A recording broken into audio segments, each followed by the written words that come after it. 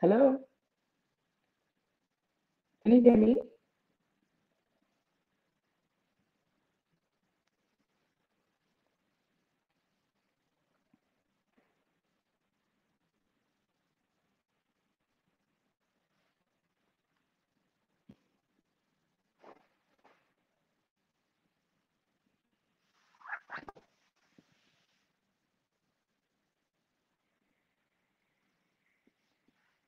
Hi, my name is Roberta Annan. Thank you for the opportunity you have given me to speak about Africa, the land of opportunity for family offices. Greetings again from Accra, Ghana, where it's 6:30 a.m. I I'm very excited and honored to be part of the Tropic Summit, the virtual summit this year. Um, so in my work at Annan Capital Partners, where I'm managing partner, basically started as a result of all the resource mobilization and fundraising efforts that I made while I was at the United Nations. And during my days at the United Nations, I saw the important um, contributions that private capital actually made to solve some of the most drastic socioeconomic challenges, especially in developing countries. I worked on strategies to support the Millennium Development Goals at that time to address some of the most daunting challenges, including climate change, to end up extreme poverty, to provide universal education, especially to in support of the developing countries. And when I saw the impact that private capital actually had on changing some of these drastic challenges, I just didn't want to leave it there. I wanted to be on the private sector side where I could mobilize more resources because being at the UN, of course, things are done very structured where it's normally projects are done have a lifetime, so normally 5 years, and funding actually are allocated for a lifetime. I wanted to be a part of a system that didn't just do um, just short-term projects. I wanted a long-term impact. So I went into private sector to start my company. And when I started my company, I basically advised some of these families to allocate money towards social impact projects and also philanthropic endeavors. And one thing I can say is that Africa is poised for investments. In fact, we're blessed with natural resources. We have, in abundance, but the most important fact is that natural resources often deplete. Your oil reserves will run out, gold reserves, your bauxite, everything is eventually going to deplete. But what we have and we're blessed with on the continent is our human resource. So my work at ACP, especially with family offices, is to drive investments into human capital development. And what I mean by that is, we have we're blessed with a very young population on the continent. In fact, 65% of the young people on the continent are under the age of 25, which to me is a huge investment potential. And it means that we need to bring in more resources to develop that human capital because this is actually how we are going to revolutionize our continent. We missed industrial boom, we missed the digital boom. I believe the opportunity for us is to use this young, talented people on the continent, to basically drive our economic development. And so my work has been very, very much focused on that space. And I've been working seriously with family offices to, I'll talk about three things that I'm doing now in under ACP with family offices and why I see that the continent, they see that potential, right? That young population, which people often think is a ticking time bomb or a demographic issue. Investors, especially in the family office space, see this as a potential opportunity, to come and invest in the continent because no longer are people thinking about natural resources. People are thinking about that human capital potential that Africa has. And of course, with all that Africa has experienced, with, you know, uh, taken people into the diaspora from the continent, there's been that link, missing link. Now it seems like the diaspora are also very interested in coming back to shape up, the future of the continent. And people see that the diaspora are now connecting. So the future of the continent is looking very bright and also very attractive for investors, especially those in the family office space.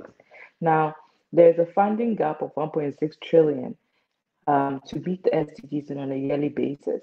And if you look at the wealth management reports, you realize that a lot of funds are being shifted to private spaces. So, I mean, the world's richest men, on a yearly basis make so much money that if some of these funds are diverted to solve climate change vulnerability and adaptation mechanisms for Africa, because of course Africa tends to be the most vulnerable when it comes to climate change, or we're the least contributor to it.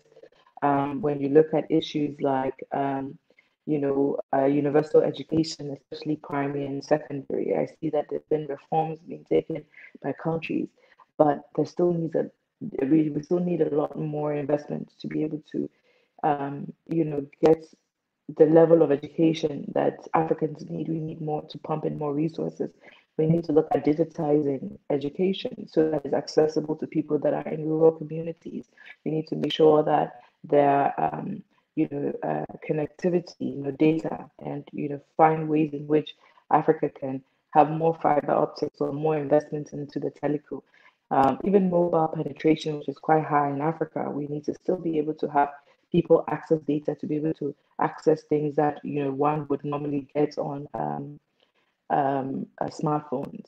Healthcare. I mean, in fact, when COVID-19 pandemic happened, we were so worried about the continent because we're so our healthcare system is not robust enough. But of course, we are such a resilient continent, and we need to do a lot more investment into our healthcare. In fact, we were saved by the dynamics of this pandemic, virus, because of course we didn't have a lot of sick people or deaths here on the continent. Just imagine if it were in the reverse. It would have been a huge problem for us to be able to tackle. So investments need to go into healthcare system. Infrastructure is so important. But for me, infrastructure is in two ways. You have tangible and the intangible infrastructure. Family offices often don't go into the tangible, to your roads. Rarely do they go into that. Those are really for the development agencies. But when you talk about intangible infrastructure, which is really bringing like the digital infrastructure, fintech, technology, these are the areas that are of interest to family offices. So what we're doing is we're working with family offices to bring more funds into creative economy. To me, creative economy, there are 14 subsectors, including music, film, fashion, gaming, just to name a few. Um, it's really the tool for inclusive growth and development of our continent. And I think this is where a lot of resources will be channeled in the next 10 years, because the creative economy tends to be the highest employer of young people and of women. So you tackle a youth unemployment issue. If you want to create and encourage more entrepreneurship, creative economy is the way to go about it. Media, companies, and all of that. And I'm very heavily involved in that, with family offices mobilizing a fund that is going to invest resources into this sector and also provide it with a much needed infrastructure, that intangible infrastructure that touched on education, building capacity, intellectual property, addressing all of these things to ensure that there's a robust and thriving creative economy on the continent, because I feel that's what's going to allow Africans to leapfrog their development agenda.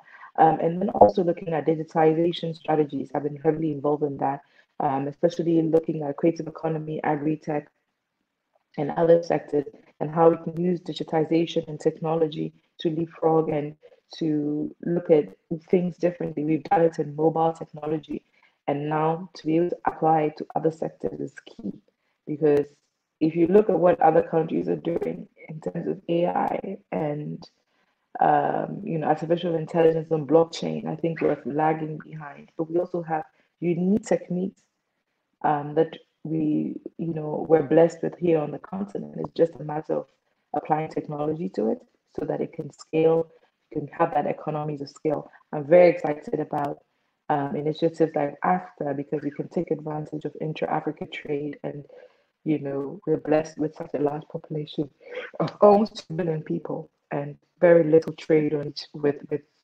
one another. So this is a great opportunity for us to be able to do that. The third thing is in terms of our social impact work, we're very heavily involved in social impact. We are trying to protect the culture and heritage of Africans so that there isn't a lot, appropriation of our culture, which is basically people taking our ideas, our heritage, and creating product outside and then selling it to us as a premium. So we are looking at ways to add value on the continent. So value addition on the continent, from cocoa to fashion to weaving to shea butter. We're very interested in projects that add value, because the moment you add value, you add tremendous contribution to the GDP of a country. And Africa has always been an extractive and export, um, focused on extraction and exploitation. But now the idea is to really add value and really boost the manufacturing sector on the continent, and utilizing the young, dynamic generation that needs jobs and opportunities to be able to, lift up. When I talk about upward mobility, to be able to take themselves out of poverty and live better lives. Because when they do, they're able to make informed decisions about their health, their education, their life choices, even marriage. These are all things that are done as a result of poverty and coming operating from a scarcity mindset. But when you create that environment for a middle class to thrive, you lift. There's something called upward mobility, where you lift people from poverty into the middle class, and they are able to stand and drive the economies, because you do need a middle class. The disparity between rich and poor is such a wide gap on the continent. So this is where we are focused. This is where family offices are interested in putting their dollars to ensure that these things, they're doing good at the same time making a profit. And it's great for that. I see the government are setting structural reforms to ensure that when investment dollars do come here, they're able to return some kind of interest or ROI for the investors. And I think most of the African countries are opening up to bring in more private sector. I see this happening in Ethiopia and Angola. And I'm very excited to see that, because it makes our job easier as an advisor to family offices to bring investments when they know that their money is not going to be stuck or going to be linked to corruption. But, they are able to make a difference, make an impact, and also make a profit, because it's all about the bottom line, which is people, profits, and then people, planet, and then profits. Thank you so much for having me, and I'm excited to share my experience and also listen to the other panelists. Thank you. Have a wonderful day.